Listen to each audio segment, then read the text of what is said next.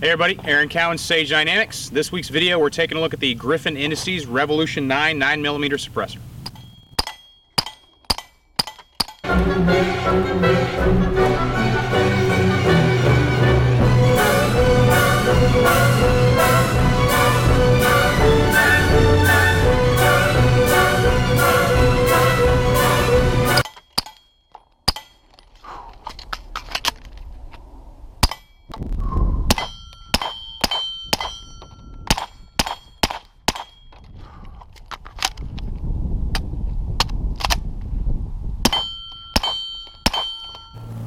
Just right off the bat, I gotta be honest with you, I've never been a suppressor fan for handguns.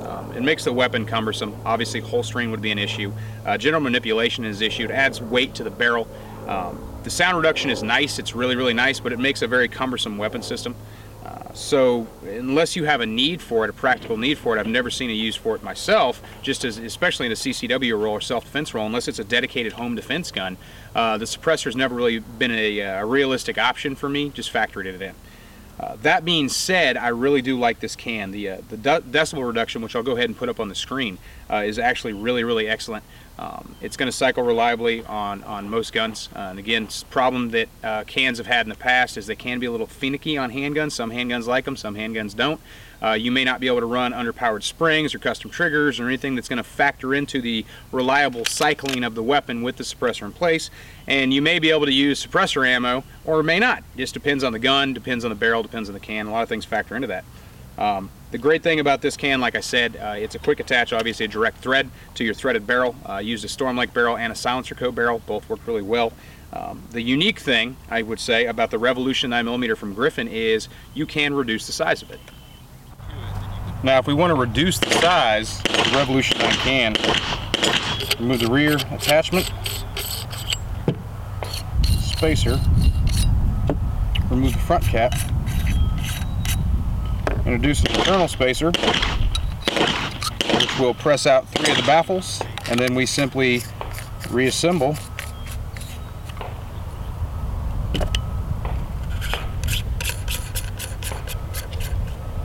And just with that little bit of work, can's ready to go. Even with the additional length, adding it to a handgun, or if you're going to use it on a submachine gun, the additional weight is very negligible. Like I said, even shooting it on a handgun, didn't really experience any issues, any additional fatigue for long presentation times, and it works. I mean, there's only so much you can say about a suppressor. This suppressor reduces the decibel level to hearing safe, not only at my ear, but the ear of other shooters on the range. I got other people out here on the range with me today, and it's hearing safe at my ear, it's hearing safe at their ears, and that's the most important part about a suppressor, is it's going to reduce the decibel level to the point where you don't need to use hearing protection. And of course on a handgun with your lower velocity rounds, this thing is super quiet. You run it dry, ran it wet, decibel reduction is really, really good, and there's a noticeable difference in the long configuration. When you run it wet, it definitely reduces the decibel additional degree. You get a little bit of water in it, you're going to get you're going to get 10-15 rounds of some additional decibel reduction, which is anecdotal. There's no real way for me to measure that today. And of course I can shoot it on camera, but your guys are not going to be able to hear the actual decibel level at home just to the restrictions on recording equipment.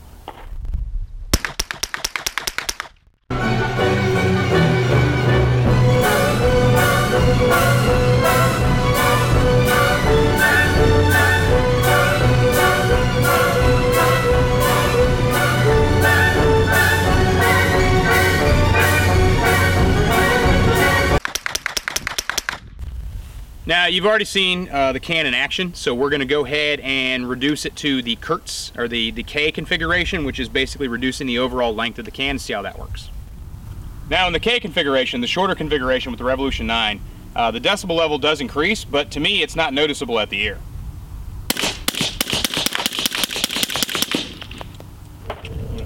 Now, there's obviously a lot of suppressors on the market. I like this one because it gives me options. I can go a full length, or I can sacrifice a little bit of decibel reduction and I can get that shorter length can.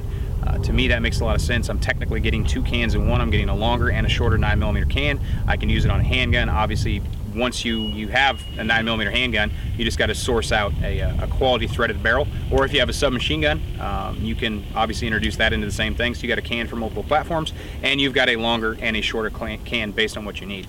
Me personally, if I was going to use a 9mm can, if I did use a handgun for home defense, it would definitely be an option I would consider.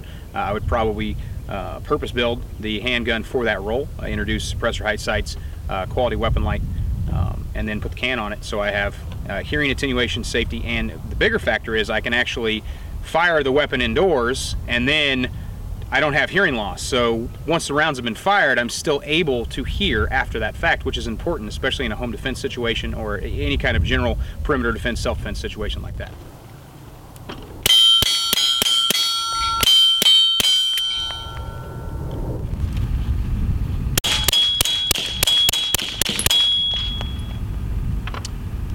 Now, even in the K configuration, Griffin can is reliable, it's quiet, works on the gun.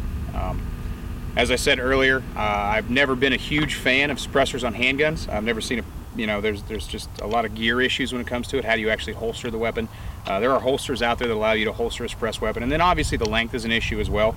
But if you have a special purpose need for a suppressor on a can, if you're going to use it for a home defense weapon, if you're worried about hearing loss, hearing issues, things like that, or you're shooting indoors, or it's an occupational need for a handgun, the Revolution 9 is a really great can. We put probably about 500 rounds through it today. Haven't experienced any issues. Even when it gets hot, it maintains that hearing safe decibel level.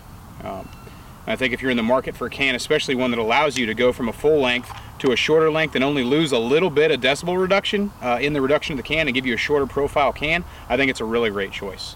I'm Aaron Cowan with Sage Dynamics. Train accordingly.